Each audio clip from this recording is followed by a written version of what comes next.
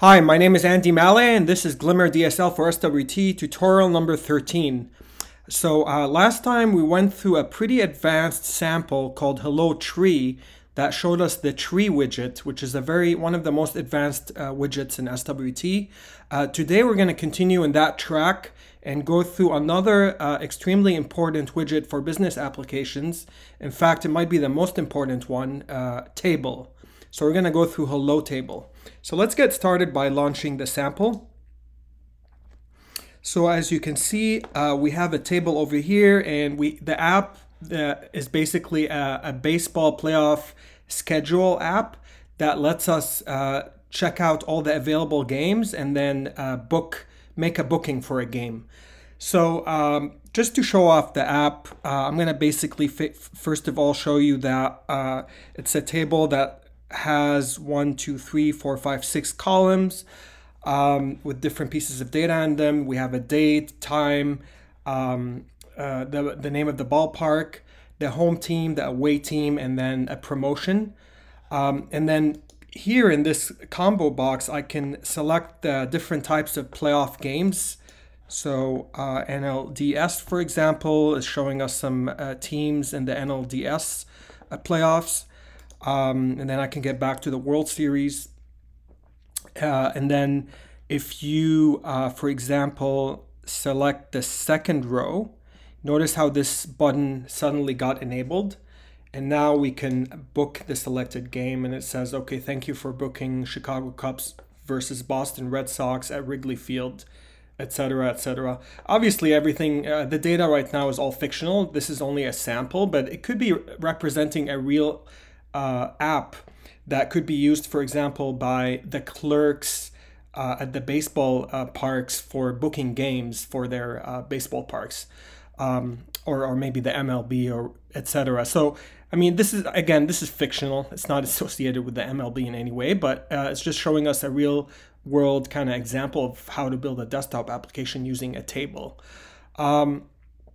So a lot of things are at play over here.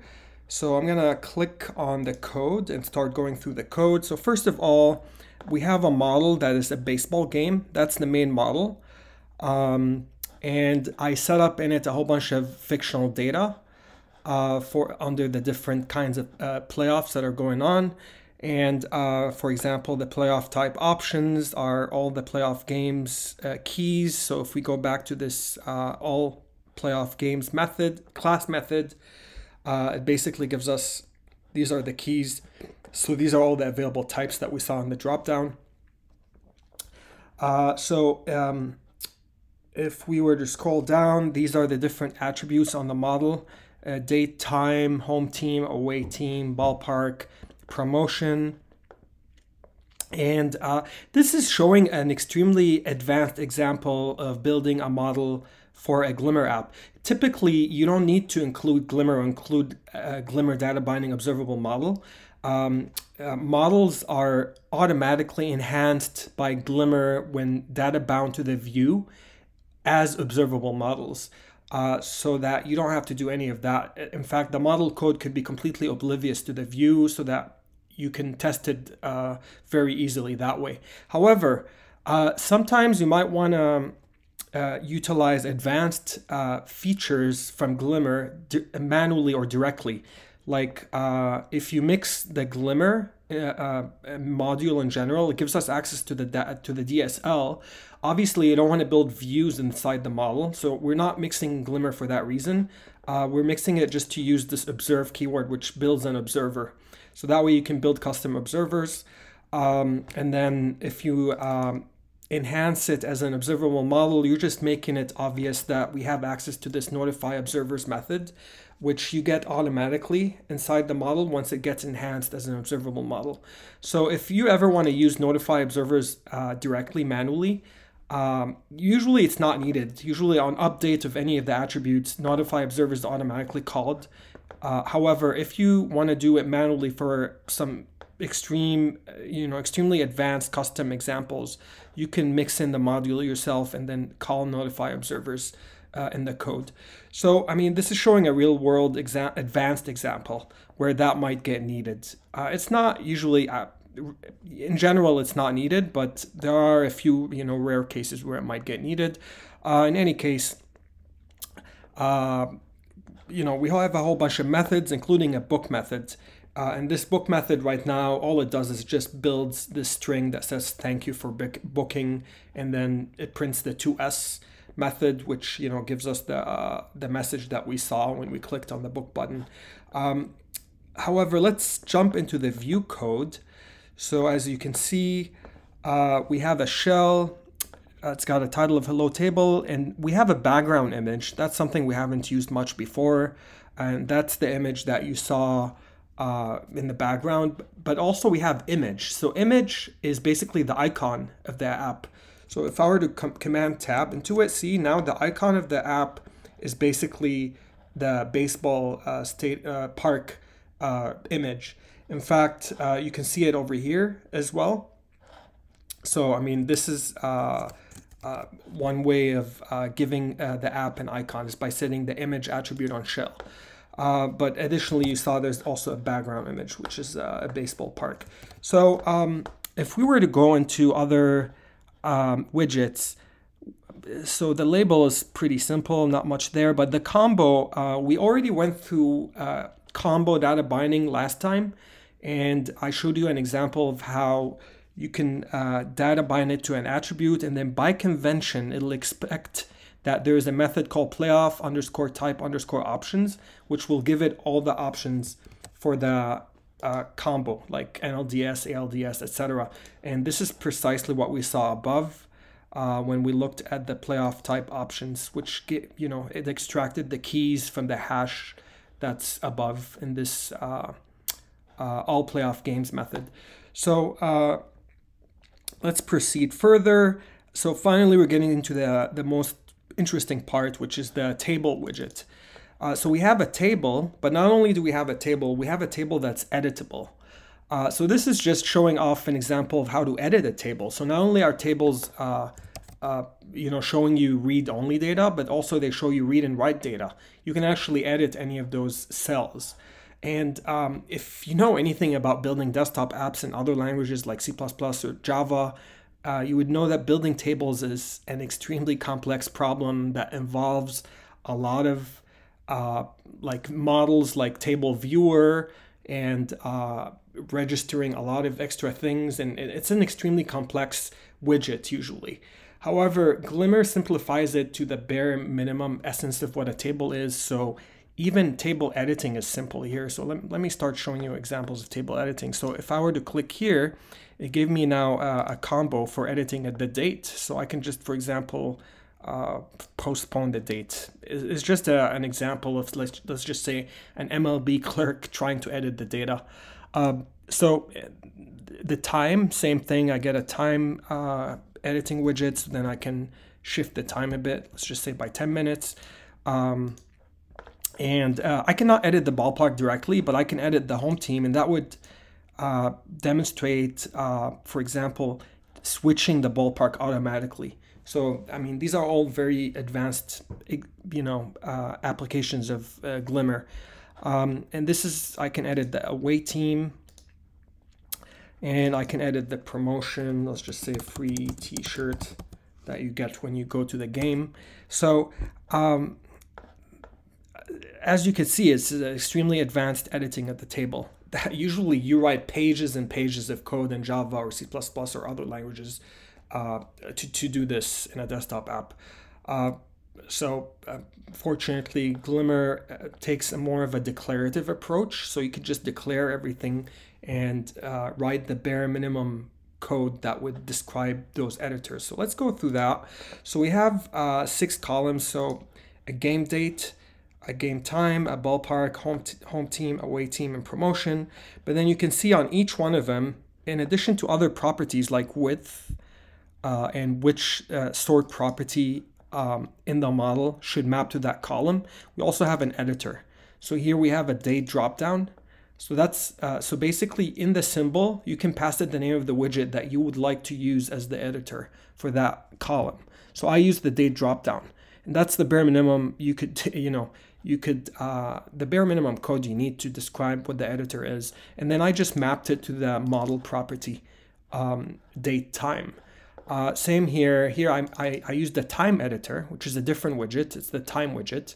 And I mapped it to date time. Same exact property can be edited for the time alone or for the date alone. So the ballpark has an editor of none. As you can see, I couldn't edit it because it's not edited directly. You edit it through the home team. The home team is just a combo, and the type of the combo is a read-only combo, meaning I cannot type text in it. I can only choose options. So this combo, for example, this one, as you can see, we could only choose options. We couldn't type with the keyboard any new data, but you could also have that type of combo if you needed it. And so as you can see, the home team, the away team, etc. Sort properties are also interesting. So usually every column will get sorted automatically with the data that it has based on the basically the attribute or model property that's data bound to it. However, you can also customize it to sort by a specific attribute on the model.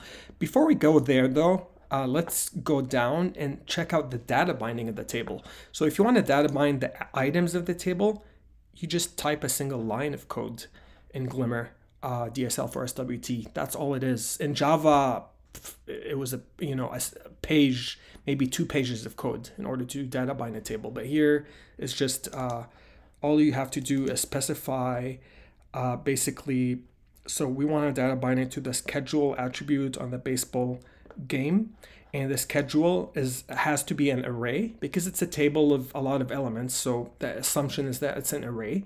And then column properties are basically all the attributes that will get picked in order from the model to map to the columns that you saw over here. And again, it's convention over configuration. It assumes the same exact order you have for the columns here, and it maps them to them. So that means the first column will get a data bound to game date on the model. Second column will get data bound to game time, etc. However, the editor is data bound to a different attribute. So the editor attribute, if specified, will customize which attribute on the model will be the editing attribute. Whereas there are other cases where, like home team, so home team is data bound to home team attribute, and the editor will edit it through the same attribute. So as you can see, I mean, these are all that's what the data binding resulted in, is basically filling all those records. So every row is a model, is a single model. Schedule, by the way, the schedule method over here on baseball game will return an array. So let's go back to schedule. There it is. It'll give us all playoff games by default, which is over here. And it'll intentionally select one type of playoff. So, it started with the World Series. So this gives us an array, but then the array is mapped to each record through the column, basically properties.